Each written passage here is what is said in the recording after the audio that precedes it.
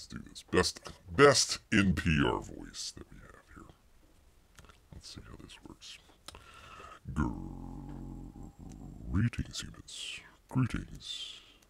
And welcome back to another fun-filled episode. Barrier, 29-year veteran of the woods. And today, well, boy, oh boy, I tell you what, people, we've got a great show out here. I don't know why I'm doing a NPR voice. Bear is here just fine with his Wi-Fi, thank you very much. Great to see Amy, great to see Jiminy out there. We can see and hear everybody just fine. Yes, indeed, great to have everyone here.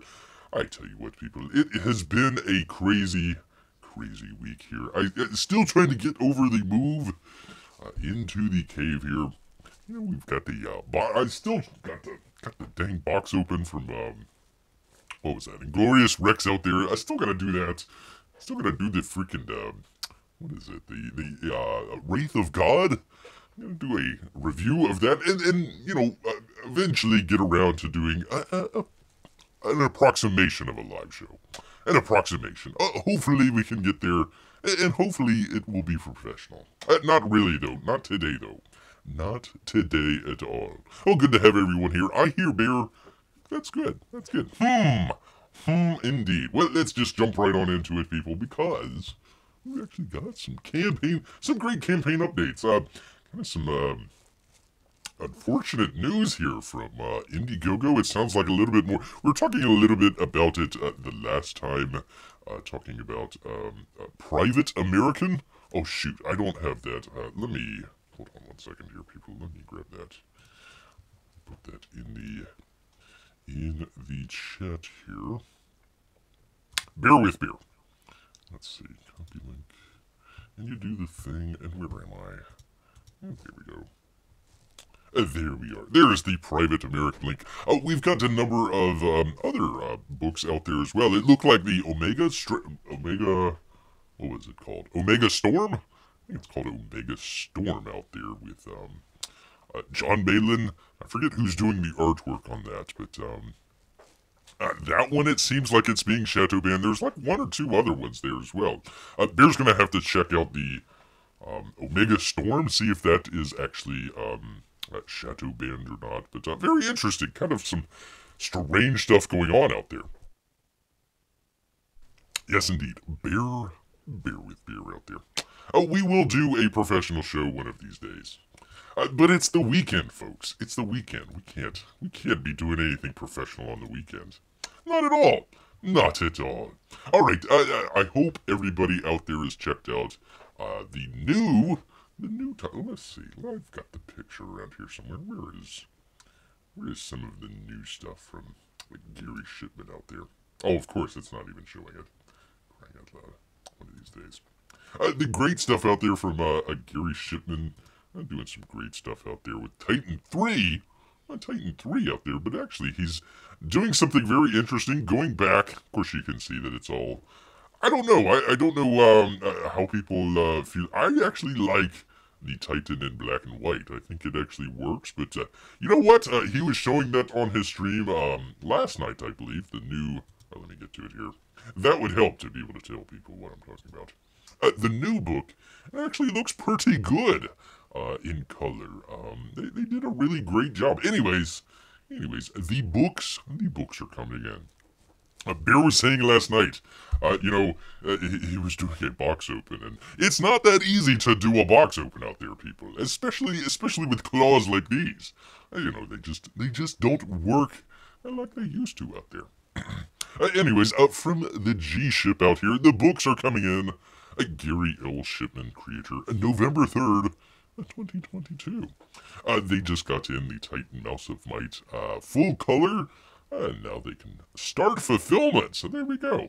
He says, thank you for all of your continued support.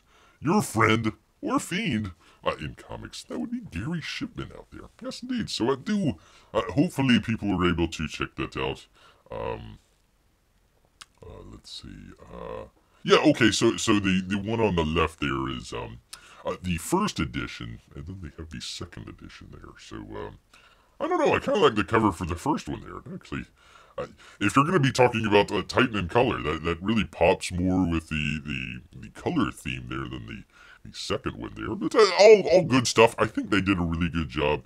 Just the very brief look that Bear had there with Gary last night that looked pretty good. It looked really, really good out there. There we go. There we go indeed. It looks like Elon's going to have to buy Indiegogo. Oh, goodness. Oh, goodness gravy. Then you'll have to pay $8 just to be able to list that up there. So, we'll see. We will see what goes. Bear's never got on Twitter, so I have no idea what's going on with any of that stuff. It looks like it's a lot of butthurt out there by a number of people, but that's all right. As long as the right people are being butthurt, that's fine by Bear. Fine indeed. Yes, indeed. All right. Also, we've actually got from the great Aaron Lepresti out there. He was trying to put this. Let's scroll down there. Great artwork there. Some great. I thought I already had that. Let me see. Hold on, people. Did I already have that? Of course, it's blocked. Thank you, OBS. No, that's not the right one.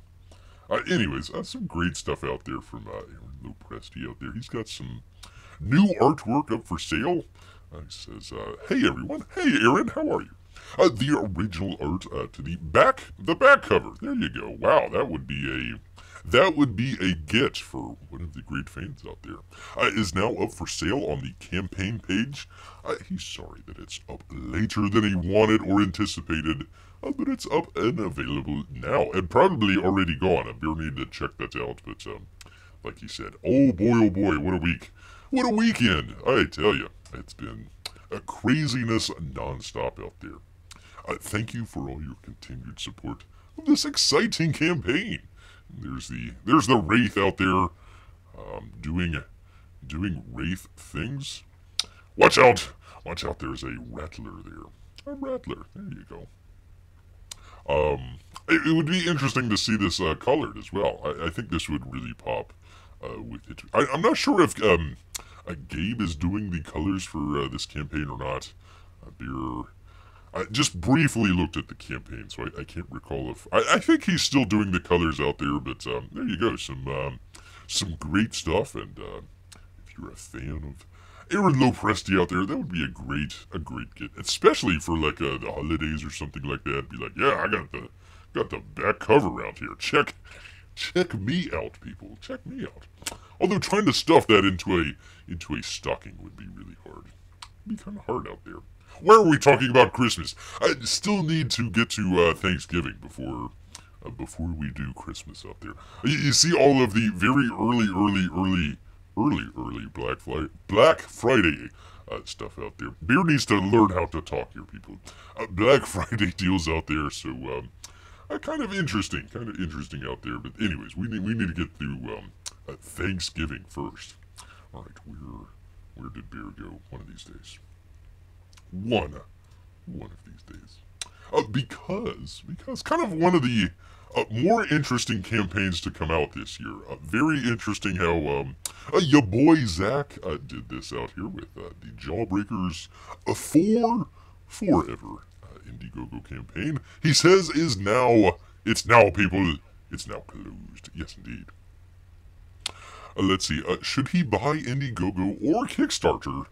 Jim D says, buy both, he's got the money. Well, maybe not now.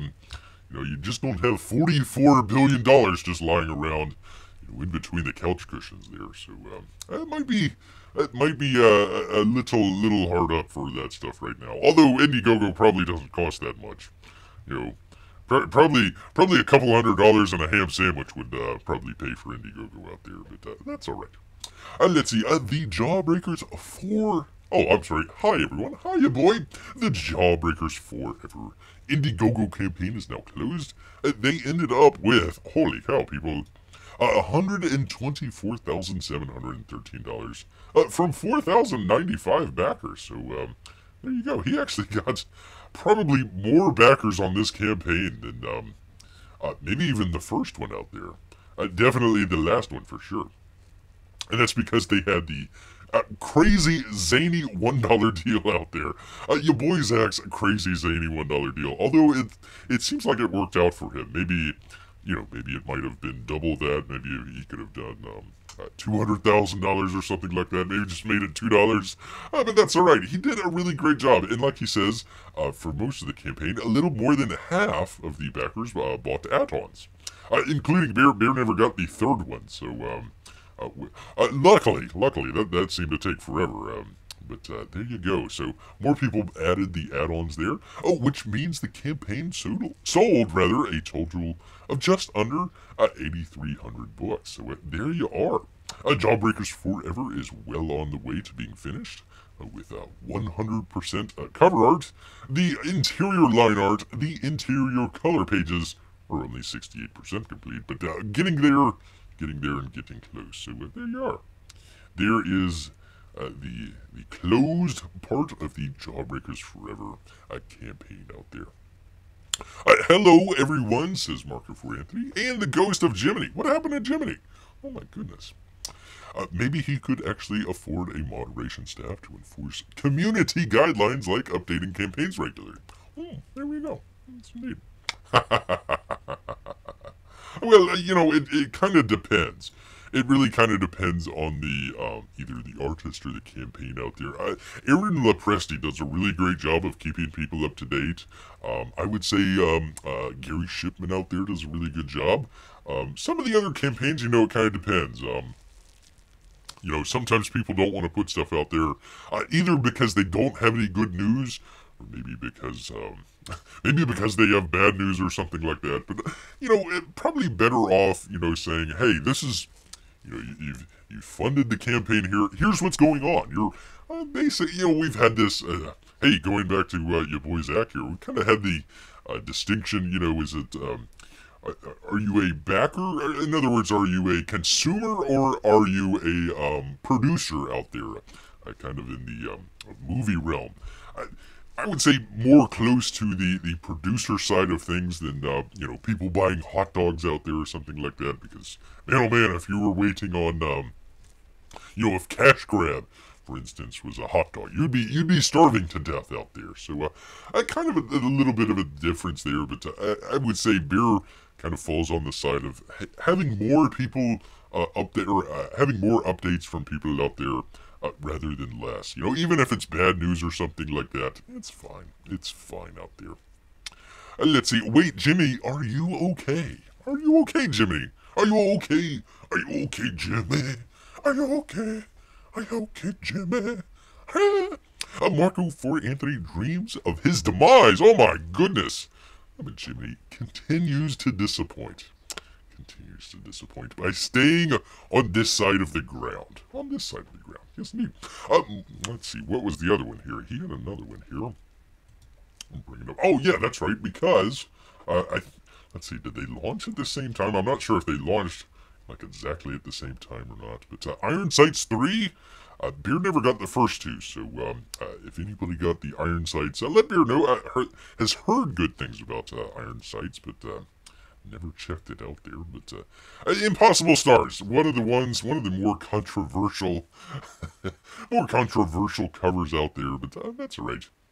Iron Sights 3 and Impossible Stars 2, a combo campaign is El Closdo. Yes, indeed. Hi, everyone. Hiya, boy. The Iron Sights 3 and Impossible Stars combo campaign is now closed. They've ended up with 82,000 from 1,173 backers. So, his first campaign, the classic campaign out there, the Jawbreakers campaign, probably a little bit more well-known. Iron Sights, it's got kind of a cult following out there. Impossible Stars, it's impossible to kind of describe that, but really good stuff. I really like the first one out there, so hopefully it gets a little bit more word of mouth once number 2 comes out here. And it gives the current status of both of the books. Iron Sights 3 is well on the way of being complete. All the interior art is complete. The cover is being designed, and the lettering has begun. In Impossible Stars 2 is doing well. The cover, the controversial cover out there, is complete. All the interior line art is complete, and coloring has begun. I tell you, one of the one of the better books out there for coloring. Kind of surprised Baron just a little bit with Impossible Stars. Did some really good coloring there. Thanks. That would be from Richard, a.k.a. your boy out there. That's neat. So that's closed. Closed up, people. I'm sorry. If you wanted it, it's gone. It's gone, people. It's gone. Let's see. Mark says, I don't have to dream. It was already written in the original story before Disney got a hold of it. For crying out loud. We got some stuff on Disney here in just a second. Walt Disney immortalized Jiminy Cricket for future generations. I just lopped off his head and put it into the freezer there. There you go. Let's see. Then again, when was the last time you appeared? I'm pretty sure you've been locked away either in the vault or in the freezer there with right there next to Walt. Right there next to Walt. Allegedly, people. Allegedly. Although I would say probably Walt, gets reanimated, put into the robot exoskeleton out there and, starts running amok in Disney World out there.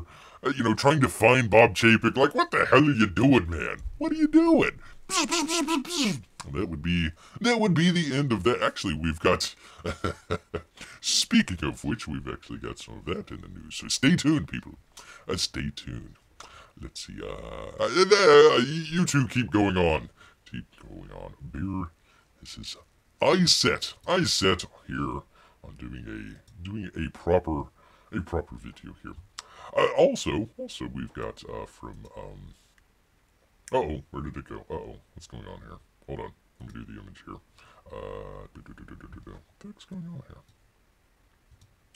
Let's see, we were talking about Terror in the Trenches, and, they're actually done. They're actually done with it, so, we're doing a lot of ones here where they're all done. Let's see, I don't know why it's, interesting. Okay, there we are. He says it's done. The Terror in the Trenches is done. Greetings, Trenchers. Greetings. It's done. The final edit polish went down, and the book reads like a dream. He says it's time to talk to the printer and move from there. So he says, thank you so much for getting us here. The final product is next level. I can't wait to get it to you. And actually, it looks like he put a number of the pages in the background there. That's kind of interesting. I kind of like that. That's pretty cool. That's pretty cool. Great to see Melissa here. We finally got both of the Lester sisters here. Bear is relieved. Whew. Thank goodness. I gotta get rid of those pesky porn bots out there. Yes, indeed. Walt would take a shotgun to the entire board of the modern Disney. Team Walt, says Jiminy. Yes, indeed. Or skip the crummy version altogether. That would be the live-action one with, is it Tom Hanks? Did Tom Hanks return from Greece to make that terrible movie? I tell you. Oh, here we go. 1,295 backers. Almost have him to 80K. The stretch goal there to get the Dan Lawless Terror print with every physical copy of the book. So there you go. There is a copy of that. Actually, I can do. Let me do this. See if I can do it. Let's see. I can't copy it. Why can't Bear copy this? All right, let me do the thing with the thing. Let's see if this works. Let's see if this works, people. Just in case. Give him a little bit of a bump there so you can do the. That's a nice little print there. Pretty cool. Let's see if this works. Take off some of that stuff. And there we go. There you are.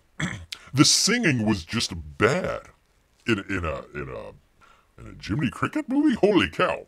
Or Pinocchio. I'm sorry, the Pinocchio movie. Maybe they should do a Jiminy Cricket movie. There we go. Because it was weird. It was like a CGI / live action, which I don't know. Robert Zemeckis just kind of gets on this kick of doing CGI and stuff like that. Sometimes it works, sometimes it doesn't. So it's kind of. What was the last one that he did with Steve Carell? That they had Like he was a doll or something like that. It was real life, but then he went and played with his dolls.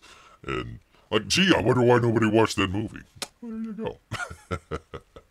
Don't watch it if you can avoid it, says Amy. But for anyone unfortunate enough to have seen it, might still help. Yes, indeed. There you go. There you go. Never saw the live-action Pinocchio. I actually think it's only one of the live-action remakes that was auto-tuned Beauty and the Beast. Ah, okay. There you are. There you go. Thanks for all your support, says the Vonster out here. Updates to come as we head towards printing everything. Printing everything. Your fiend in comics, that would be the Vonster out there. So there you go. You can check him out on all the platforms there. Twitter and Instagram and what's the third one there? I don't know what the third one there is, but there you go. You can check it out on the third one there as well. Let's see. Marco for Anthony has no idea. Neither does Bear. But that's a great print. I like that. That's pretty cool. Pretty good. That should have actually been the cover there. That would have been pretty cool. Hey, but you know what? If you kick him over to the 80K goal, you'll get that. You'll get it absolutely free. So pretty cool. Pretty cool indeed. Actually, we did that the other time there. So it's looking really good. Looking really good. I think they were talking about doing some of the editing there a little bit there. So it apparently got all done and looking really good. Really good stuff out there. Alright, do the thing with the thing. And then you do the thing. But first you gotta do the thing. There we go. It would be helpful if you do the thing. Because otherwise, oh boy. And then it all just falls apart. 3 days. 3 days, people, remain for what could be George Perez's final cover. There are only 4 days left for Mark Bolton's Loose Thread. Why am I talking? I could just show it. That could be said by a lot of things. Bear, why are you talking? There are only 4 days left, 3 days left, on Mark Bolton's Loose Threads, a story that tells you what happens to comic book characters when their series are canceled. The book features a jam cover by the late, the great, the legendary George Perez and interior artist Caesar Madero out there. Madaro? I hope I pronounced that right. I apologize, Caesar. Grab a piece of history, as this could be the last George Perez cover ever. And actually, let me just go ahead and put that into the chat as well. Do that. Alright, do the thing with the thing. Copy link. Why didn't it let me do that before? I don't know. Gotta do all the things. You said it, Amy. You said it. Otherwise... Oh, for crying out loud. What the heck? Hold on. What's going on here? Okay, do the thing. That's the thing, and then you do the thing. And then you do the thing. One of these days. No, it still doesn't. Why is it giving all this gobbledygook? Anyways, go check it out. Go check it out. Loose threads out there. Hopefully that isn't being shadow banned. Indiegogo, what the hell's going on with you? What the heck is going on? Don't kill the golden goose. Actually, Bianca had a really good, Bianca Fights the Zombies. Go check out his channel. Not right now, but he actually had a really good, take on that. I think that was from last night, so a really good take on that. So there you go. I kind of like the cover. Nice colors. There's some really great colors in there, so very cool. Very cool indeed. Alright, let me get back to it here. Get back to the thing here. Let's see, where are we? There you are. There you go. For sure. For sure gotta do all the things. Hey, it's a little bit easier with the two monitor setup here, rather than just trying to do it on the one here. Alright, we actually have an update. An update from last week here. We were talking a little bit about the $320 lock that you can pick in like 30 seconds. Actually, like 5 seconds or something like that. Well, Level has responded, people, to the lockpicking claims. His Level Plus exceeds the standards, people. It doesn't meet them. It exceeds them. And, you know, our good friends here at Apple Insider, they may earn an affiliate commission, blah, blah, blah, blah. That might be why they're covering their tracks here. William Gallagher out there.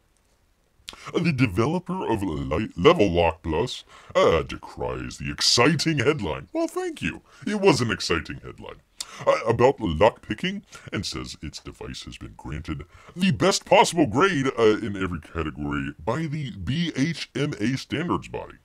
That comes after a response from a YouTuber who demonstrated picking the Level Lock Plus, as reported by Apple Insider and Bear. The methods were used in the same attention tool and bump key approach that works on regular locks, and Level confirmed that. Oh yeah, of course our lock can be picked. For compatibility, Level uses a Type-C lock cylinder from a major industrial supplier and is commonly available in hundreds of lock brands on the markets. Yes, indeed. The only way to limit vulnerabilities around the key is to remove it entirely. Well, it is a key that you can open with your phone, so you really don't even need the key in there. Unless your phone dies or something. You leave your phone inside or something. Maybe you can do it with your watch, I'm not sure, but kind of part of their home kit out there. So, really all you need is your phone out there. You really don't even need your keys. That's the entire point of a $320 freaking lock out here. But as they say, people, it's got the best possible grade in every category, people. Well, it takes you a couple paragraphs to get down to it. But regarding the lock hardware, the company reports that we received the highest association for strength, durability, and finish. Oh, okay. Not actually picking the lock there. There you go. So anyways, if you wanna waste a whole bunch of money, there you go. You get a fancy lock that can be picked just like anybody else. Just like anybody else, people. Yes, indeed. Alright. For sure. I agree with that. Well, this is a very important news story here for Bear. Many people realize about the I think Brandon was draining down the strategic oil reserve, but many people don't know. Many people don't know that we have a strategic cheese reserve out there, people. Yes, indeed. So let's get right on into it from Visual Capitalist out there and Omari Walrish. Walrish? Whatever the heck. How big is the cheese stockpile out there? Well, it is huge, people. Oops, let me do the thing. There we go. It's huge, people. It's that big, people. Holy cow. Holy moly. Yes, indeed. It's almost as big as the Statue of Liberty out there. At 1.5 billion pounds of U.S. cheese in the stockpile. How big is the U.S. cheese stockpile, it asks? As of August 2022, the U.S. had 1.5 billion pounds of cheese in cold storage around the country. That's around $3.4 billion worth of cheese. And, I suppose you could make a very interesting heist movie out of that, the Great Cheese Heist. Oh boy, it would, probably all the rats out there would be thrilled about that. Rats and mice. Using data from the USDA, this graphic looks at just how big the U.S. cheese stockpile has gotten over the past few years and compares it to notable landmarks to help put things in perspective. When Bear is trying to visualize a giant piece of cheese, you gotta put it up with the Leaning Tower of Pisa or the Statue of Liberty or maybe even the Eiffel Tower out there. Why so much cheese? Well, over the last 30 years, milk production in the U.S. has increased by 50%. Yet, while milk production has climbed, milk consumption has declined. You gotta drink your milk, people. In 2004, Americans consumed the equivalent of about 0.57 cups of milk per day. Half a cup of milk? That's it. Come on, people. By 2018, the average milk consumption had dropped to 0.33 cups. In response to this predicament, the U.S. government and dairy companies have been purchasing this extra milk and storing it as cheese for years. So where does one store such a large amount of cheese? Well, people, let Bear tell you. A sizable portion of the stockpile is stored in a massive underground warehouse, a former limestone quarry outside of Springfield, Missouri. Yes, indeed. I guess the Simpsons have a little bit of that. The stockpile keeps growing, and apart from a small dip in the 2021, the little bit of the woo flu out there, the American stockpile of cheese has increased steadily over the past 5 years. Between April 2018 and April 2022, the U.S. cheese holdings increased by 130 million pounds to reach that 1.5 billion pounds. Or 1.48. After climbing up to 1.52 billion pounds in July, the stockpile settled once again at 1.48 at the end of August 2022. They must have had a mice infection in there. Is the cheese stockpile here to stay, it asks. Attempts have been made to get rid of the cheese stockpile. Why? Why would you get rid of the cheese stockpile? I tell you. Over the years, the government has established food welfare programs and encouraged milk consumption in schools throughout the country. Yet, despite their best efforts to decrease the surplus, the American cheese stockpile continues to grow, people. As domestic consumers continue to decrease their milk consumption, Bear's just drinking water. Bear recently found out that he is intolerant, people. I apologize. Bear is intolerant, lactose intolerant out there. As domestic consumers continue to decrease their milk consumption and switch out dairy milk for milk alternatives, what? Like almond or oat milk, how much bigger will this cheese stockpile get before the government comes up with an alternative solution to deal with its surplus of dairy? Maybe we could just ship it to Ukraine. I'm sure they could use some cheese over there in Ukraine. Maybe you could just kind of hide behind that a little bit, when, pow, pow, pow, like, oh, gotta get behind the cheese. Get behind some cheddar. Gotta get behind some cheddar out there. You can't send the Swiss cheese over there. Unfortunately, they are neutral. They are neutral, so you can't send Swiss cheese to the Ukraine out there. Yes, indeed. That's a crazy. You always have these kind of weird ones where it's like, what was the one that we did like a while back where it was they were trying to describe the size of an asteroid and it was like half the size of a giraffe, and it's like. How do you even come up with that? How does that even compute in any way? But anyways, we had an asteroid nearly hit the U.S. that was half the size of a giraffe. It's true, people. It is true out there. All right, let's get to it, people. I know everybody's been waiting on this because it'd help if we could see it, actually.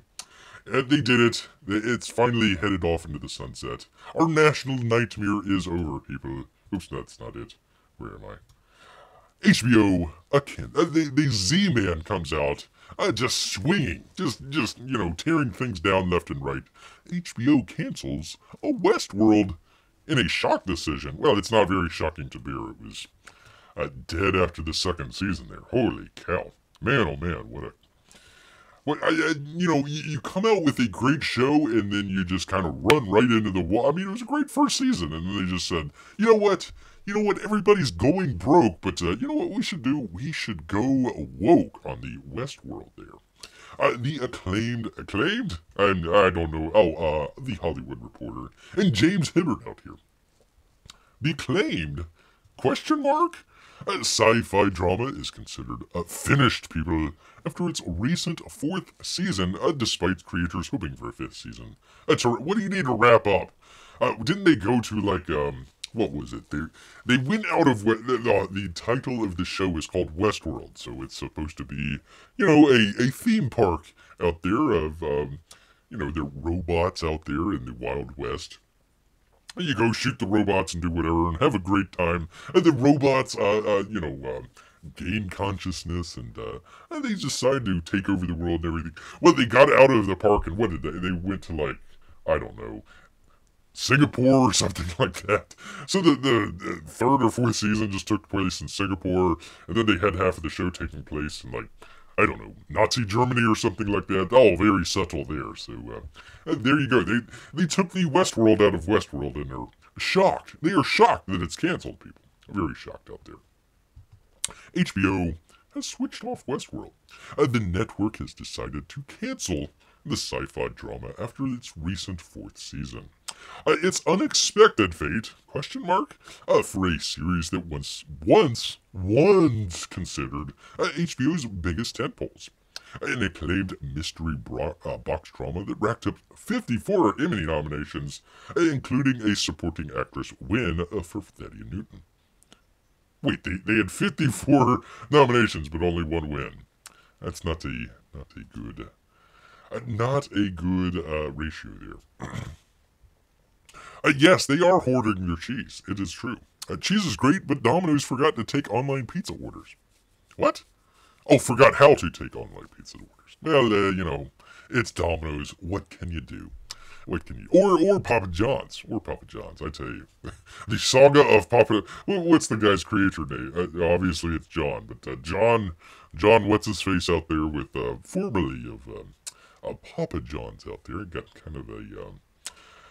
in some situations there. That was kind of interesting.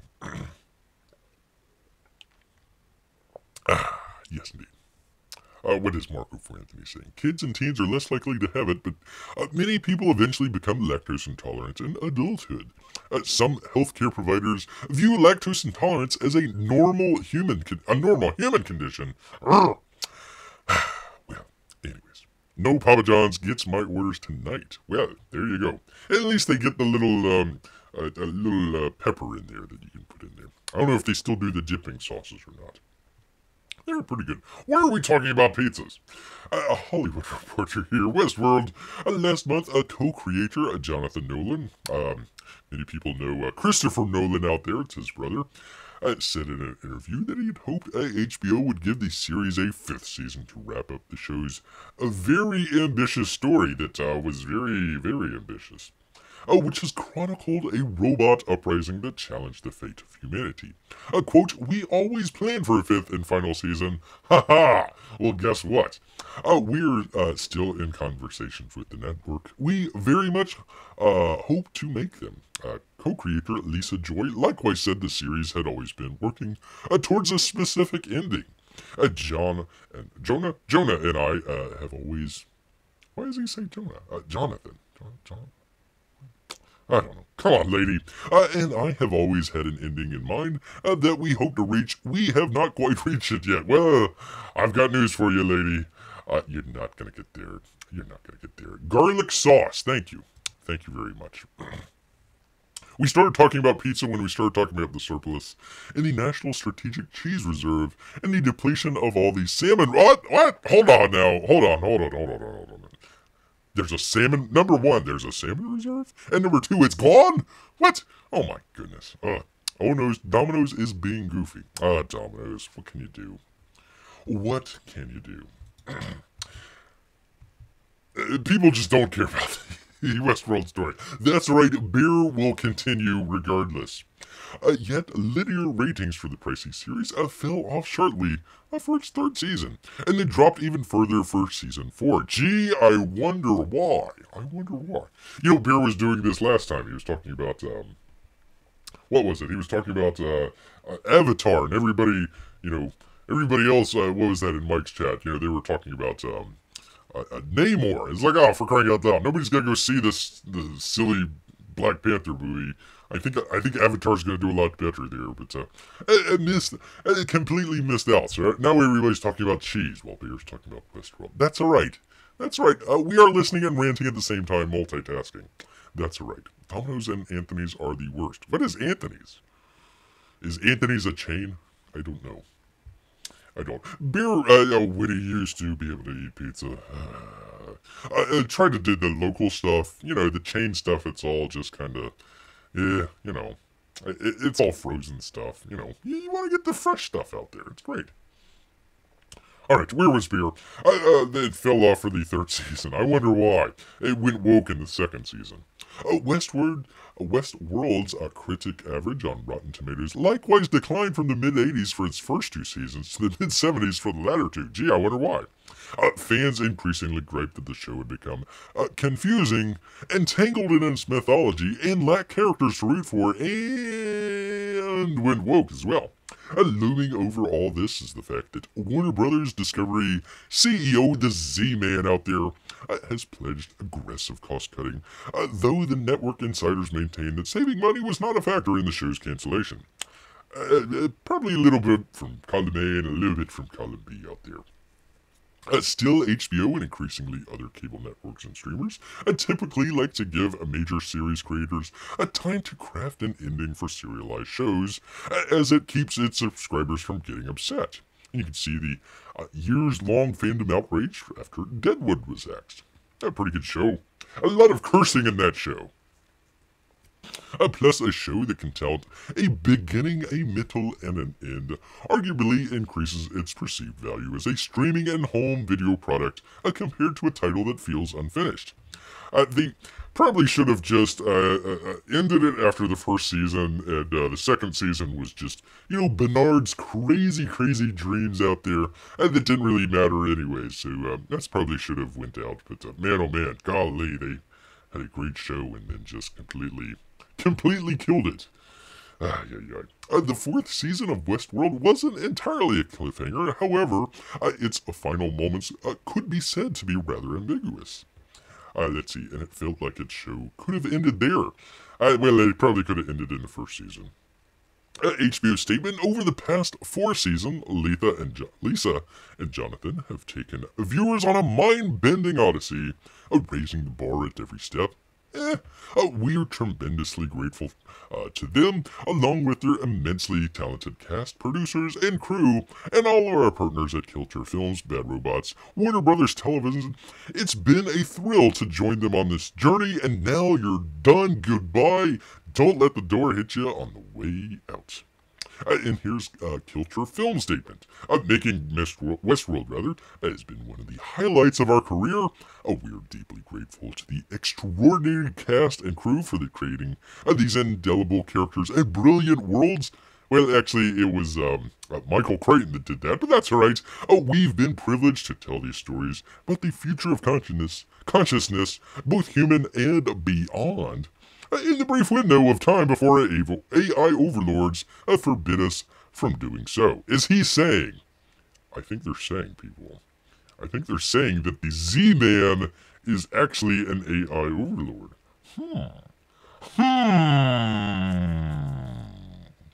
Interesting.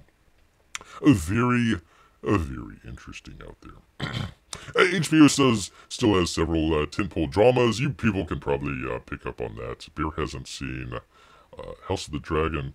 Succession, looks boring. The White Lotus, I heard it's funny. Euphoria, man, oh man, I tell you, that show, Bear saw maybe like one episode of that. Or maybe just like part of it. The what's her name? How do you pronounce it? Is it Zendaya out there. She does a really good job, but the rest, I mean, what a downer of a show that is. And the zombie apocalypse thriller, not at all woke at all, The Last of Us. Why are they doing that? Why would they make a show? They've already got the video game. Why do they need a show? Also, just like the show's frequently restructured androids, it would be foolish to assume there will never be any more Westworld ever. If Dead World can get a movie 12 years after the series finished, it's always possible, people. Westworld, likewise, will be rebooted. Well, it was rebooted. It was a movie by Michael Crichton. And then HBO did a great job grabbing that baton, and then, before they got to the finish line, they tripped and fell over, and then just died in the gutter. So there you are. There is Westworld out there. So there you are. The charismatically challenged Evan Rachel Wood out there. Poor lady.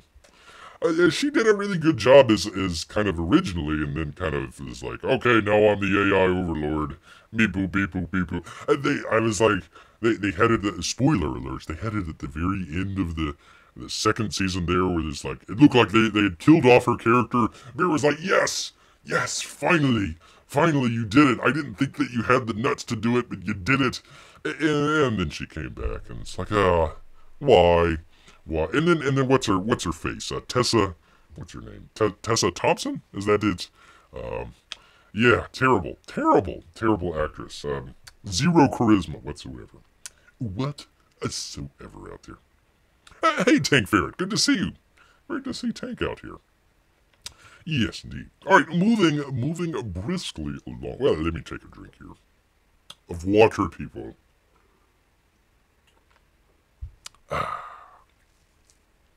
from comicbook.com, and Jamie Lovett out here. I love it. His Star Wars Obi-Wan Kenobi writer reveals his frustration with the Disney Plus series. Oh my goodness. Obi-Wan Kenobi writer Andrew Stanton admits to feeling some frustration when writing for Disney Plus. Gee, I wonder why. Stanton is best known for writing on Pixar films such as Finding Nemo and Wall-E, the latter of which won an Academy Award and is the first Pixar movie to be added to the, the stuck-up snobs over there at the Criterion Collection. However, while working on the Obi-Wan Kenobi series, Stanton felt constrained, a constraint he hadn't felt in his other writing work. Speaking with IO9, Stanton revealed how it could be to write dialogue for an iconic character like Obi-Wan Kenobi and Darth Vader, but the pressure of always having to ask, does it fit the canon? Yeah, you gotta kind of do that. It feels a bit bittersweet, he says. The reason that happens is because people care. You people care too much. If you didn't care so much, people, this poor writer would, he wouldn't be tearing his hair out. He just care too much. But also kind of doesn't allow sometimes things to venture beyond where maybe they should tell a better story. So it can sometimes really handicap what I think are better narrative options. Well, I'm sure you're just a better writer than George Lucas. Actually, I take that back. You probably are a better writer than George Lucas. And so I was frustrated. Not a lot, but I felt it wasn't as conductive to the story, so I love it when something like Andor is in a safe spot. I don't know, people. You tell me. Is Andor a great series or not? And it can just do whatever the heck it wants. But I felt, Joby, Harold, Obi-Wan Kenobi co-writer and executive producer, to his credit, kept the torch alive to keep trying to thread the needle so that the story wouldn't suffer, but it would please all of the people that were trying to keep it canon. But I got some moments in there that I'm very happy with. Obi-Wan Kenobi did cause some debate within the Star Wars fandom about certain aspects of the canon. Those include how many people know about Darth Vader and that he is a fallen Jedi Knight, and Obi-Wan's old Padawan, Anakin Skywalker. Pardon me, people.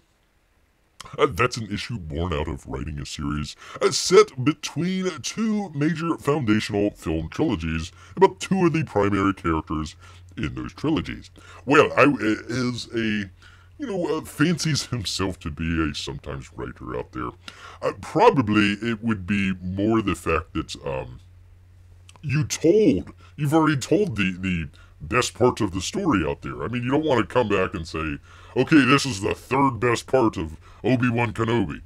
No, you want to do the best parts there. They've already done it. They've done the original film out there where they kind of clashed a little bit, and then you got to flash back a little bit with the prequels out there. So you've already done the best stuff, and now they're just trying to pick up pieces where it's like, Obi-Wan Kenobi, gets a better discount on his insurance or something like that. So, it's not really, you can't really make a better story than the one that they already did there. That it sounds like that's what he was trying to do, and then they couldn't do that because, well, the events already happened and you couldn't take it in a different direction. So, that's what happens when you're trying to do prequels like that. As Stanton alludes, Andor doesn't have that problem. Instead, it follows a character who's only had one previous experience in a spin-off movie, though through rarely explored corners of the Star Wars universe, distant from the main thrust of the Skywalker saga. Conversely, that lack of iconic characters and connections to Star Wars, primary trilogy of trilogies. What? Hold on. Let me read that again. Conversely, the lack of iconic characters and connections to Star Wars' primary trilogy of trilogies. Oh, that's right, because okay. I'm like, what the hell? Maybe why Andor isn't drawing the same number of viewers on Disney Plus as previous Star Wars shows. Or maybe because Andor really, as Bear hears it, not really a Star Wars, it's not very fun. It's very kind of down and kind of dour. Plus, what was the movie? what was the name of the movie?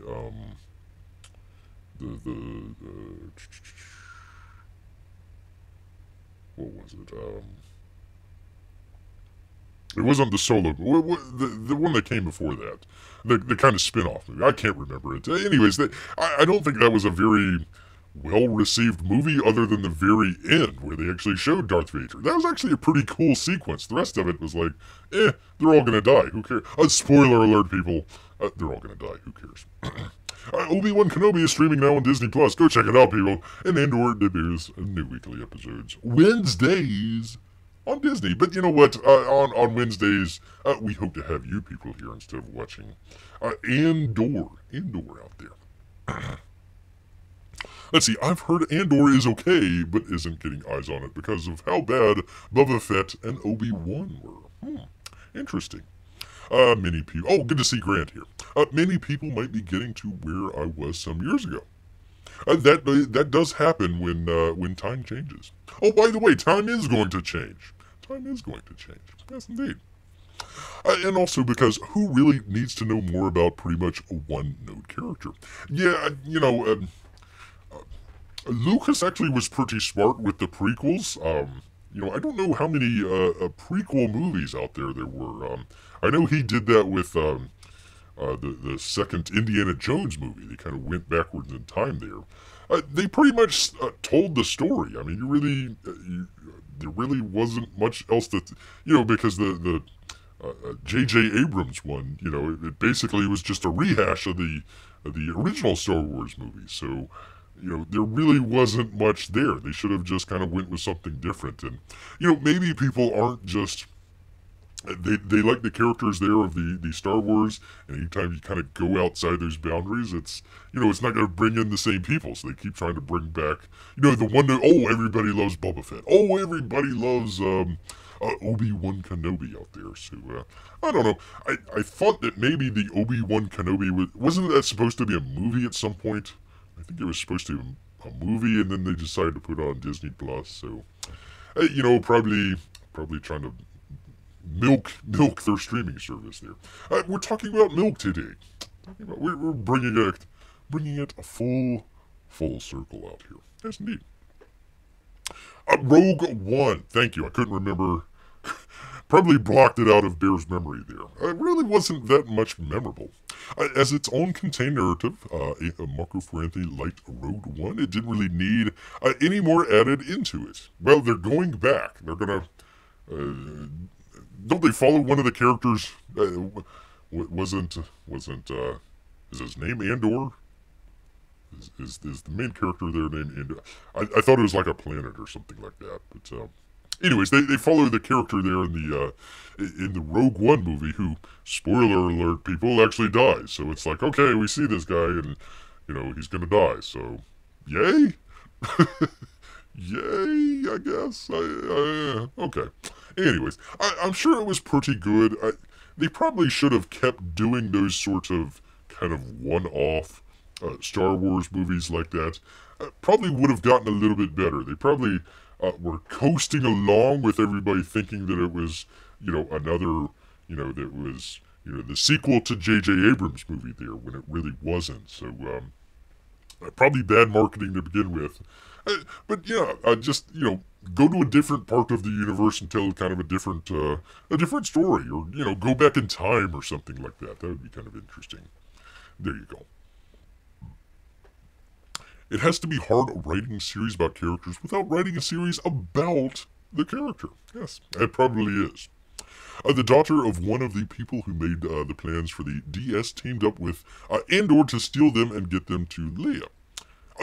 No, it was, it was really interesting. It was kind of an interesting movie, but they cut a lot of stuff out of it. So, gosh, I forget the character's name there.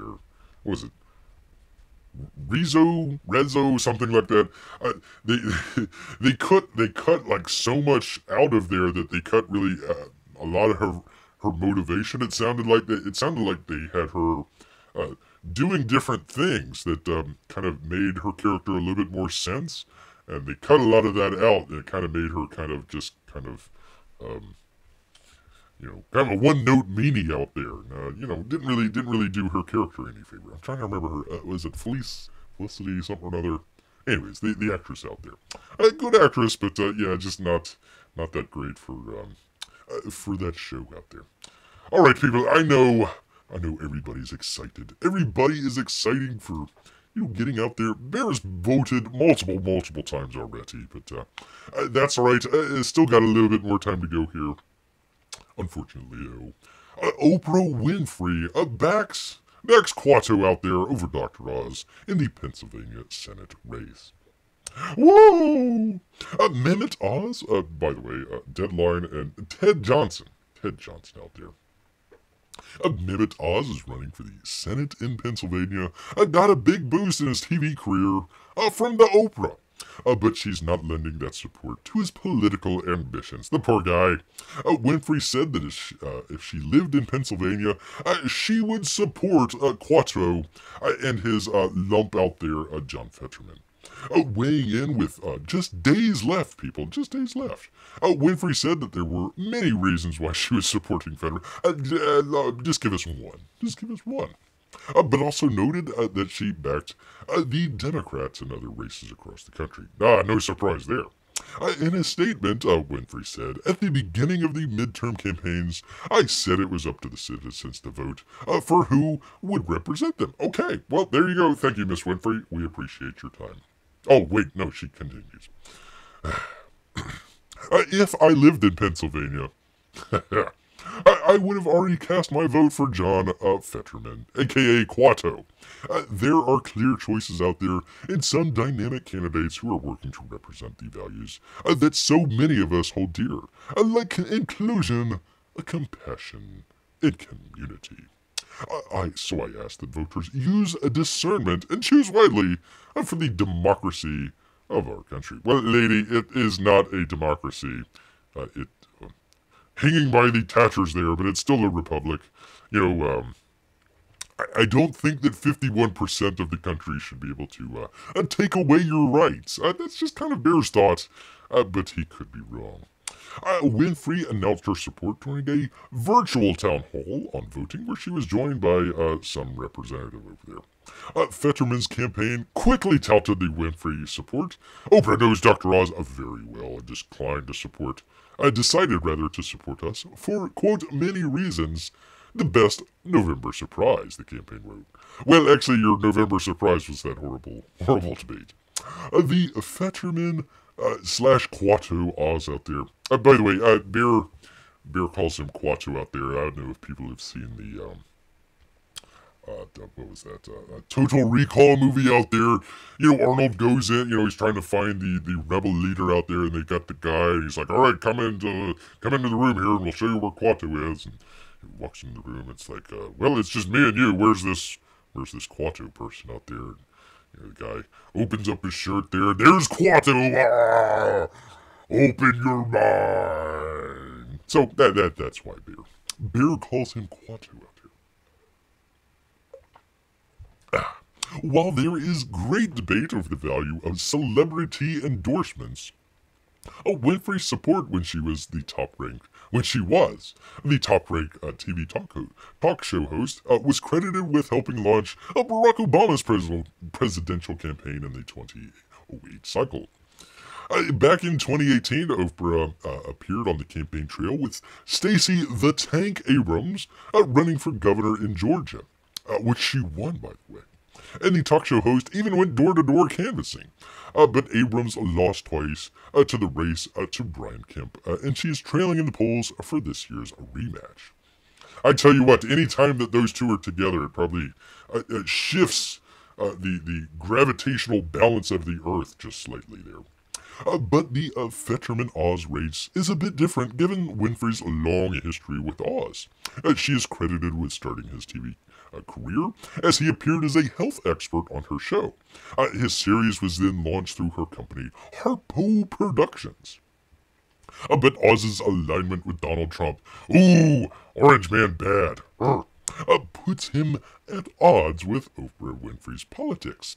She has so far stayed out of the race as scrutiny focused on the extent to which Oz provided a national TV platform for questionable medical products and claims. Well, wait a minute. Hold on, well, it's her production company isn't that Oprah who's putting out their questionable medical products and claims? Question mark? Fetterman's campaign has tried to counter Oz's celebrity status by portraying him as an out-of-touch opportunist. Oprah didn't endorse a candidate in neighboring state Wes Moore, the Democrat nominee for governor of Maryland. Oh, did endorse, I apologize. Moore hosted a show on the Oprah Winfrey Network, and Winfrey taped an ad and appeared at a campaign event for him during the primary. Moore is ahead of the polls over his Republican rival, who has Trump's endorsement. Well, gee, it's in Maryland. Gee, I wonder why. On Tuesday, Winfrey also announced her support for a number of other, I almost said demonic, Democratic midterm candidates, blah, blah, blah, blah, blah, blah. Val Demings, really? Oh my goodness. One of these days, hopefully when she loses, we'll have to show that silly campaign ad that she's like walking. There's like a screen behind her. So I don't know if she's on like a treadmill or something like that, but she's like walking. She's walking, kind of like in profile. I'm walking, and it's like showing all her quote unquote glorious accomplishments. I mean, it's like, oh, I was a police person, then I went to the representatives. And that's basically it. But she's like walking. I'm walking. Look at all these accomplishments. I am walking. I am moving forward. Ay. Please. And Beto O'Rourke. According to the New York Post, Oz has said that he asked Winfrey to stay out of the race. His campaign released a statement to Politico saying that Oz loves Oprah and respects the fact that they have different politics. He believes we need more balance and less extremism in Washington. Well, good luck with that. Good luck with that, Mr. Oz. Good luck, I tell you.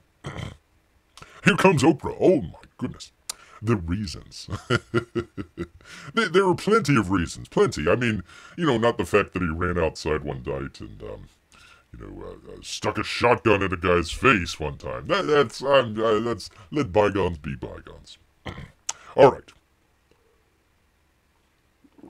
Well, we've made it to the end of the show because I know everybody out there. We talk about, this or that, some fun news, the cheese and all that sort of stuff, and talk a little bit of Star Wars stuff. Nobody cared about Westworld, but that's all right. Talk about many campaign updates out there. Comic book campaign updates out there. But we know, Bear knows his audience well. He knows his audience well. We know what you're here for. It's the crypto talk. Yes, indeed. Web inventor, I thought it was Al Gore. Web inventor Tim Berners-Lee wants to ignore Web 3. Web 3 is not the web at all. This would be from CNBC and Ryan Brown out here. Yes, indeed. From Lisbon, Portugal. The creator of the web, co-creator with Al Gore out there, isn't sold, on crypto visionaries' plan for the future, and says we should ignore it. Holy cow, the creator of the web said that.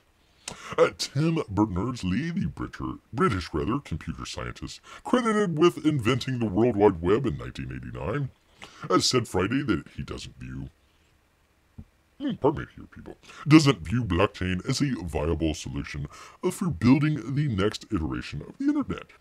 He has his own web decentralization project called Solid. When you want to decentralize something, you call it Solid. I guess. It is time for Web 4.0.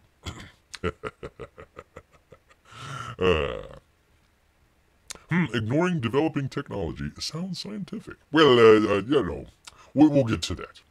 It's important to clarify in order to discuss the impacts of new technology, he says. You have to understand what the terms mean when we're discussing actually mean beyond the buzzwords. It's a real shame, in fact, that the actual Web3 name was taken by the Ethereum folks. Those Ethereum. I tell you what, poor Gary Shipman out there with their NFT hackers. Ethereum folks, for the stuff that they're doing with the blockchain. In fact, Web 3 is not the web at all. Bum, bum, bum, bum, bum. Web 3 is a nebulous term in the tech world used to describe a hypothetical future version of the internet that's more decentralized than it is today and not dominated by a handful of powerful players such as Amazon, Microsoft, and Google out there. So break them up. That's all we gotta do. Just break them up. What is that? Like, section 240 or something like that. Just pull that out. It involves a few technologies, including the blockchain, the cryptocurrencies, and our good friends out here, the NFTs. While breaking our personal data out of big tech's clutches is an ambition shared by Berners-Lee's, he's not convinced blockchain, the distributed ledger, a technology that underpins cryptocurrencies like Bitcoin, will be the solution. That is a run-on sentence, man. Blockchain protocols may be good for some things, but they're not good for solid. A web decentralization project led by Berners-Lee, he says. They're too slow. This is true. We've talked about that in the past. Too expensive. Boy, oh boy, is that the case. And too public. Personal data stores have to be fast, cheap, and private. That would be helpful. Ignore the Web 3 stuff. Random Web 3 that was built on the blockchain, he added. We're not using that for solid. No way. Berners-Lee said that people often conflate Web 3 with Web 3.0. Bear does it all the time. His own personal proposal for reshaping the internet. His new startup, Interrupt. Why do they keep just misspelling all this stuff? It's crazy. It's like people can't spell these days. Although, you probably wouldn't want Bear to spell stuff. It'd be very interesting to see Bear in a spelling bee out there. That'd be B-E-E. There we go. H-O-N-E-Y. B. S-O-S-A-L-M-O-N. That's all Bear's got. Aims to give users control of their own data, including how it's accessed and stored. The company raised just a small $30 million. That's actually... Man, that's like half a rug pull right there. You can probably find that, somebody got scammed out of $30 million. That's nothing. $1 million in funding in December. Berners-Lee says that our personal data is siloed by a handful of big tech platforms, like our good friends at Google, Facebook, that use us to lock into their platforms. The result was a big data race where the winner was the one corporation that controlled the most data, and the losers were everybody else. Well, I'm sorry, people. I apologize that we're all losers out here, but according to this guy, according to the inventor of the internet, whatever. I'm sure Al Gore would say different things. His new startup aims to address this through 3 ways. A global single sign-on feature that lets anyone log in from anywhere. That doesn't sound creepy at all. Login IDs that allow users to share their data with others. That doesn't sound creepy at all. And a common universal API that lets apps pull data from any source. That's actually a good idea. Berners-Lee is not the only notable tech figure with doubts about Web 3. That you can include Bear. Is Bear a tech figure?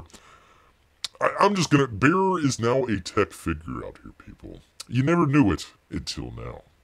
The movement has been a punching bag for some leaders in Silicon Valley, like Twitter. Co-founder Jack Dorsey just counting his billions, and Tesla CEO Elon Musk counting his, less than billions now, but that's all right. He's still got a couple billion out there. Critics say it's prone to the same issues that come with cryptocurrencies, like fraud and security flaws. What? No way. We've never, ever documented that here on this channel. Never. That never happens. Never. Oh, that's it. Okay. That is it, people. There you go. There you are. There is the inventor of the internet saying, hey, you know what? Bear is correct. A tech leader out there, tech leader, the comics Bear, is correct. Yes, indeed. You never knew it until now. Yes, indeed. Oh, no, indeed. Oh, no. Is that what Web 3 is? Interesting. Well, kind of, sort of. They're trying to it gets conflated a little bit with the sort of metaverse out there, not to be confused with Meta and the virtual reality stuff out there, but yeah, that's what they're kind of trying to do is decentralize a lot of that stuff and kind of, it's kind of interesting that all the big tech platforms are investing in Web 3 or Web 3.0 or whatever to take quote-unquote power out of their hands. It probably sounds like it's just going to go all into their hands. So, I don't think blockchain technology is probably the best. Like he says, it's just too slow. It's way too slow. Maybe if they speed it up or something like that, it would work out. But it's a little bit too slow out there for people. Yes, indeed. Yes, indeed. LOL, says Marco for anything. Well, indeed. Indeed. Alright, people. Well, you know what? That's the show, people. That's what Bear has. That's it. Along with your chats, I need to scroll back and figure out what people are talking about. Pizza for everyone. Pizza for everyone. That would be great. Oh, here we go. Anthony's is a chain, that makes cardboard and greasy pizza. Why would you ever go there? That sounds terrible. Amy, finally, I started ordering pizza at the start of Bear Show, and it finally went through. Really? Well, hopefully it gets there a lot quicker. Hopefully it gets, 15 minutes. Make sure, people, that you tip. You gotta tip your pizza driver there. You're not gonna get the pizza without the driver. Unless they've got one of those. Wait a minute, hold on. Doesn't Domino's have one of those AI-controlled little robot, little cars or something like that delivers it to you? You still gotta go outside. That's a shame. They don't walk it up to your door. I don't know. Anyways, everybody got. I should have just let off the show with the cheese. I need to figure out my audience here. They love the cheesy stuff out here. Who knew? Well, no, not yet. The stream isn't over just yet. Beer will let you know when the stream is over. Beer will let you know. Alright, well, the stream is over. Once again, people, we do appreciate you guys coming out. People could do anything on their Saturday evening, including watching a Bolts game out there, which is currently going on. But you're right here with Bear, and he does appreciate that. Very, very much. We try and do this every Wednesdays and Saturdays at 8 o'clock. Although, you gotta change those clocks out there, people. And also, don't forget to check out the old archive out there. We put up these shows out. Why did it not go through? Hold on. Let me try that again. Here we go. Why is it? Uh-oh. Did the chat? Oh, there we go. Pizza and outro. Well, it's a perfect combination there. Yes, indeed. Well, you know what? All of this talk about pizza and cheese. Well, not so much cheese, but pizza has made Bear hungry. So he's going to head back into the woods. So until next time, people, grrr.